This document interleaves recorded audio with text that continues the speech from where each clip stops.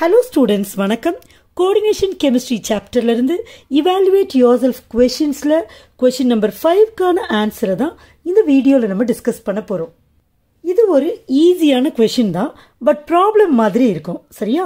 question என்னன்றதை பார்த்துடலாம். 3 compounds A, B and C have empirical formula CrCl3 6H2O. They are kept in a container with a dehydrating agent and they lost water. And they attained a constant weight as shown below. இதுதான் question. questionக்கான அர்த்தம் என்ன? 3 compound இருக்கு, மூணுத்துக்கும் ஒரே empirical formula CrCl3 6H2O. இந்த 3 காம்பவுண்டையும் ஒரு கண்டெய்னரில் dehydrating agent கூட சேர்த்து வைக்கிறோம். இப்போ டீஹைட்ரேட்டிங் ஏஜென்ட்னா எப்போவுமே என்ன பண்ணும்னா, அது எந்த அட்மாஸ்பியரில் இருக்கோ இல்லை யாரு கூட இருக்கோ அவங்க கிட்ட இருந்து வாட்டர் மாலிக்யூல்ஸை அப்சார்ப் பண்ணிக்கும். ரைட், இப்போ ஃபார்முலாவில் பாருங்கள், CrCl3 6H2O இருக்கு. அப்போ இந்த காம்பவுண்டில் வாட்டர் மாலிக்யூல்ஸ் இருக்குது. ஸோ டீஹைட்ரேட்டிங் ஏஜென்ட் என்ன பண்ணும்? வாட்டர் மாலிக்யூல்ஸை அப்சார்ப் பண்ணிக்கும். அதனால் இந்த காம்பவுண்டில் water molecules இழந்துரும். They lost water. அதனால தான்.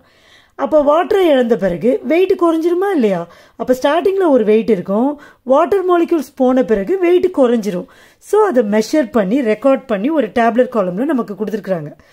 So ABC 3 காம்பவுண்டோட initial weights R given. Dehydrate ஆன பிறகு, அதாவது வாட்டர் மாலிக்யூல்ஸ் லூஸ் ஆன பிறகு அப்போ இருக்கிற கான்ஸ்டன்ட் வெயிட்டையும் இங்கே மெஷர் பண்ணி ரெக்கார்ட் பண்ணி வச்சுருக்குறாங்க. So based on these values நாம் ஒரு காம்பவுண்டுக்கும், அதாவது ஏ, பி அண்ட் சி இந்த காம்பவுண்ட்ஸ்க்கான ஃபார்முலா, ஸ்ட்ரக்சரல் ஃபார்முலாவை கண்டுபிடிச்சு சொல்லணும்.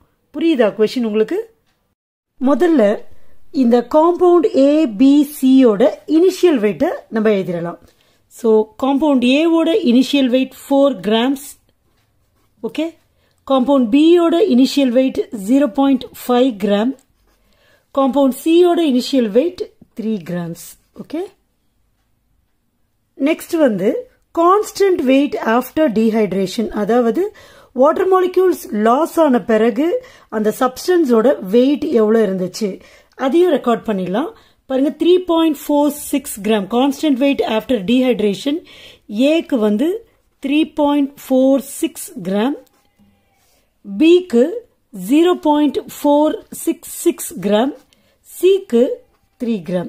ஓகே, இந்த காம்பவுண்ட் ஏ, compound B, compound C மூணுத்தோட வெயிட்ஸும் initial வெயிட்ஸும் வேறு வேறு மாதிரி இருக்கு. ஸோ கேல்குலேஷனுக்கு நமக்கு கஷ்டமாக இருக்கும் அண்ட் மோல்ஸ் கன்வெர்ட் பண்ணுறதுக்கும் கஷ்டமாக இருக்கும். ஸோ அதனால நம்ம என்ன பண்ண போகிறோம், எல்லா இனிஷியல் வெயிட்ஸும் 1 gramன்னு கன்வெர்ட் பண்ண போகிறோம். சரியா? இப்போ 4 gram காம்பவுண்ட் ஏ சொல்கிற 4 gramக்கு 3.46 gram வருது இல்லையா? இது வந்து இனிஷியல் வெயிட்டு, இது வந்து ஆஃப்டர் டீஹைட்ரேஷன். இப்போ 1 gramக்கு நம்ம கன்வெர்ட் பண்ணணும். அப்போ இதை 3.46/4. சிம்பிள். இது ஒன்னா மாத்திரம்னா இந்த 4 இங்கே போயிடும். அப்போ 3.46/4 அப்படியே டிவைட் பண்ணுங்களேன். 3ல போகாது, 0, 34, 8 4s are 32, மிச்சம் 26. 26ல 4 வந்து எத்தனை டைம்ஸ் போகும்? 6 4s are 24, so 6 times. So மிச்சம் 2 இருக்கும். 4 வந்து 2ல 20 அப்படின்னு வச்சுட்டு 5. ஸோ 0.865 grams இருக்கும். ஸோ காம்பவுண்ட் ஏவை 4 grams 1 grams நம்ம கன்வெர்ட் பண்றோம்னா அப்போ எவ்வளோ கான்ஸ்டன்ட் வெயிட் ஆஃப்டர் டீஹைட்ரேஷன் இருக்கும்? 0.865 grams இருக்கும். Okay, right. இப்போ காம்பவுண்ட் பிக்கு வருவோம். 0.5 gram இருக்கு. So 0.5 gram initial wait, after dehydration 0.466 gram இருக்கு. ஸோ இதையும் 1 gram மாற்றுவோம். ஸோ 0.5 gram 2ஆல் மல்டிப்ளை பண்ணால் 1 gram வரும் இல்லையா? அப்போ இதையும் 2ஆல் நம்ம மல்டிப்ளை பண்ணிக்கலாம். அப்போ 6 2s are 12, மீதி 1, again 6 2s are 12 plus 1 13, again 1, 2 4s are 8 plus 1 9, 0.932 gram வரும். ஓகே, ஸோ இது 1 gram, அப்போ இது 0.932 grams compound B. Next compound C ஒரு பிரச்சனை இல்லை. இது 1 gramனா இதுவும் 1 gram தான், பிகாஸ் ரெண்டுமே ஈக்குவலாக இருக்கு. ரைட்? இப்போ டிஃபரன்ஸ் இன் வெயிட் கண்டுபிடிக்க போகிறோம். டிஃபரன்ஸ் இன் வெயிட் கண்டுபிடிச்சோம்னா எவ்வளோ வாட்டர் மாலிக்யூல்ஸ் போயிருக்கு அப்படிங்கிறத சொல்லிடலாம். ஸோ இதுக்கு நம்ம கண்டுபிடிக்க போகிறது கிடையாது. ஓகே, 1 கிராமை கன்வெர்ட் பண்ணி வச்சுருக்கோம்ல, அதுக்கு தான் நம்ம கண்டுபிடிக்க போகிறோம். ஸோ 1 - 0.865 1.000 0.865 பார்த்தீங்கன்னா 10ல் 5 போச்சுன்னா 5, இங்கே 9 இருக்கும், 9ல் 6 போச்சுன்னா 3, இங்கே 9 இருக்கும், 9ல் 8 போச்சுன்னா 1, இங்கே 0 இருக்கும். So 0.135 gram. இப்போ இங்கே பார்ப்போம் அதே மாதிரி 1.000 இதில் 0.932 சப்ட்ராக்ட் பண்ணும். ஸோ 8, இங்கே 9ல் 3 போச்சுன்னா 6, இங்கே 9ல் 9 போச்சுன்னா 0. So 0.068 gram. ஓகே, இங்கே 1ல் 1 போச்சுன்னா 0 கிராம்ஸ். ஓகேவா? இப்போ நெக்ஸ்ட் ஸ்டெப் நம்ம என்ன பண்ணணும்னா CrCl3 6H2O இருக்கு இல்லையா, இதோட மோலார் மாஸை கண்டுபிடிக்கணும்.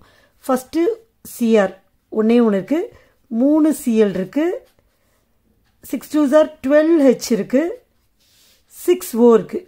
கரெக்டா? இப்போது குரோமியமுக்கு பார்த்தீங்கன்னா 52 அட்டாமிக் வெயிட்டு, ஒரு Clக்கு 35.5.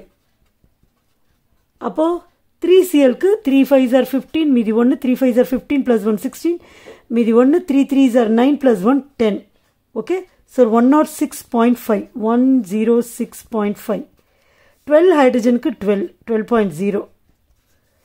6 ஆக்சிஜன், ஒரு ஆக்சிஜனுக்கு 16, ஸோ 6 16s are 6 6 are 36, மீதி 3, 6 1s are 6 + 3 96. கரெக்டா?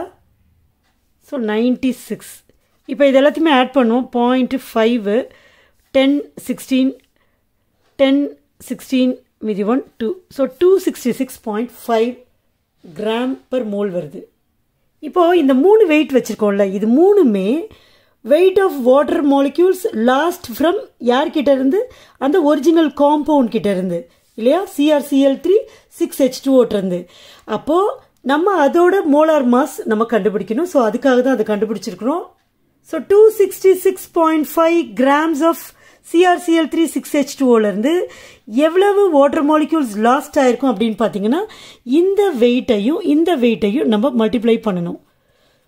ஸோ இங்கே காம்பவுண்ட் பிக்கு 0.068 மல்டிப்ளை பண்ணணும், இங்கே 0 மல்டிப்ளை பண்ணணும்.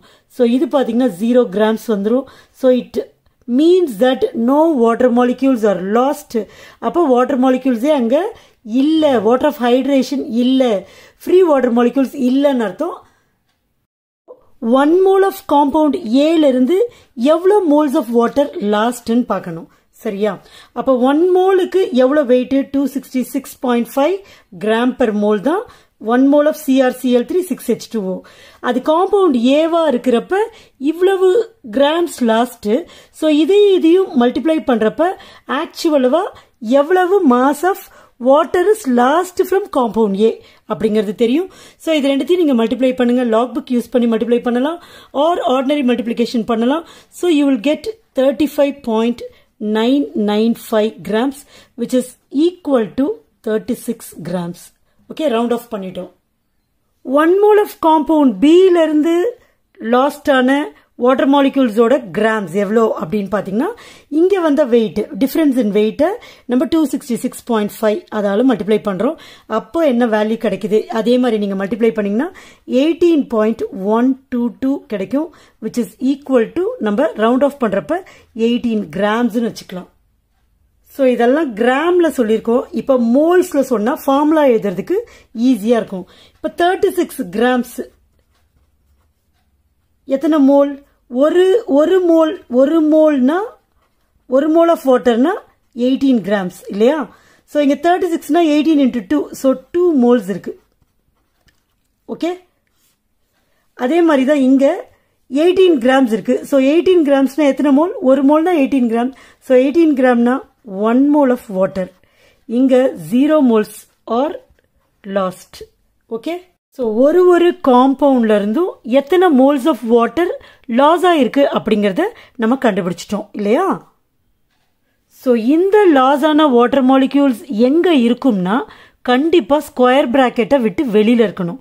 அப்போ காம்பவுண்ட் ஏல 2 moles of water தான் ஸ்கொயர் பிராக்கெட், அதாவது கோஆர்டினேஷன் ஸ்பியரை விட்டு வெளியில இருக்கணும். பிகாஸ் வெளியில இருக்கிற, அதாவது கோஆர்டினேஷன் ஸ்பியருக்கு வெளியில இருக்கிற வாட்டர் மாலிக்யூல்ஸ் மட்டும்தான் டீஹைட்ரேட் ஆகும், லாஸ் ஆகும்.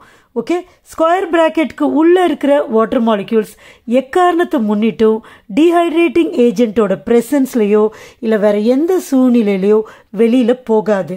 ஸோ இதிலிருந்து நம்ம என்ன புரிஞ்சுக்கலாம் அப்படின்னா, H2O 2 moles இந்த ஸ்கொயர் பிராக்கெட்க்கு வெளியில இருக்கு.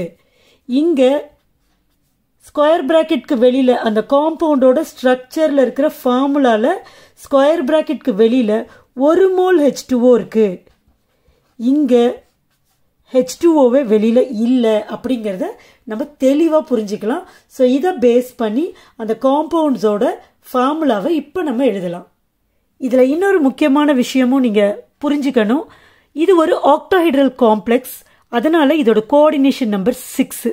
ஓகே, அப்பனா என்ன அர்த்தம்னா, இந்த கோஆர்டினேஷன் ஸ்பியருக்கு உள்ள மெட்டல் ஆட்டம் கூட டைரக்டா 6 லிகான்ஸ் மட்டும்தான் கான்டாக்ட்ல இருக்க முடியும். ரைட்? ஸோ இதையெல்லாம் பேஸ் பண்ணி இப்போ ஃபார்முலாவை எழுத போறேன். First square bracket எழுதிடுறேன். Chromium metal ஆட்டம், அதனால குரோமியத்தை எழுதிடுறேன். ரைட்டா? இப்போ 2H2O வெளியில இருக்கு, தெரிஞ்சு போச்சு கன்ஃபார்ம்டா. ஸோ 4H2O உள்ள கம்பல்சரி இருக்கணும். ஸோ H2O 4 எழுதிட்டேன். இப்போ இன்னொரு முக்கியமான விஷயம் பார்த்தீங்கன்னா, 6 லிகான்ஸ் தான் உள்ள இருக்கலாம். ஸோ இங்க Cl பார்த்தீங்கன்னா 3 இருக்கு. 3 இருந்தா கூட ஏற்கனவே 4H2O இருக்கிறதுனால மிச்சம் 2 Cl தான் உள்ள இருக்கலாம். ஸோ அங்க இருக்க 3 Clல மீதி ஒரு Clலும் 6 H2Oல மீதி 2 H2Oவும் வெளியில இருக்கும். So this is the formula for compound A. Compound B யோட ஃபார்முலா என்னன்னு பார்க்கலாம். பாருங்க, Cr மெட்டல் ஆட்டம்னு தெரிஞ்சு போச்சு. இப்போ ஒரே ஒரு H2O தான் வெளியில இருக்கு. டோட்டலா 6 H2O இருக்கு. அப்போ 5 H2O கோஆர்டினேஷன் ஸ்பியருக்கு உள்ள இருக்கணும். So H2O 5. இப்போ இதோட கோஆர்டினேஷன் நம்பர் 6. அப்போ 6 லிகான்ஸ் தான் இருக்கலாம். ஆனால் 5 லிகான் வாட்டரா வந்துடுச்சு. இன்னும் 1 லிகான் தான் போடலாம். அதை Cl இருந்து எடுத்து போட்டுக்கலாம். அப்போ மிச்சம் எத்தனை Cl இருக்கு? 2 Cl இருக்கு. Cl2. எத்தனை H2O வெளியில இருக்கு? ஒரு H2O இருக்கு. ஸோ இதை எழுதுறப்ப நீங்க கொஞ்சம் கேர்ஃபுல்லா H2O முன்னாடி போட்டு Cl2 பின்னாடி போட்டக்கூடாது. ஓகே, ஒரு டாட் வச்சுட்டு அதுக்கப்புறம் அந்த H2Oவை எழுதணும். தென் லாஸ்ட் காம்பவுண்ட் C, அதோட ஃபார்முலா. இதுல முக்கியமா வாட்டர் மாலிக்யூல்ஸே காம்ப்ளெக்ஸ் அந்த கோஆர்டினேஷன் ஸ்பியருக்கு வெளியில இல்லை. ஸோ இருக்கிறதே மொத்தம் 6 H2O. அப்போ 6 H2Oவும் உள்ள இருக்கு. ஸோ சென்ட்ரல் மெட்டல் ஆட்டத்தோட Cr அதை எழுதியாச்சு. 6 H2O 6 முன்னாடி தப்பி தவறி போட்டுறக்கூடாது, தப்பு போட்டுருவாங்க. ஸோ 6 பேஸ்ல தான் இருக்கணும். ஸோ 6 லிகான்ஸும் ஃபுல்ஃபில் ஆயிடுச்சு. ஸோ மிச்சம் இருக்க Cl உள்ள இருக்க சான்ஸே இல்லை. ஸோ வெளியில தான் இருக்கும். ஸோ காம்பவுண்ட் C யோட ஃபார்முலா இதுதான். Hope you all understand this topic. Thank you.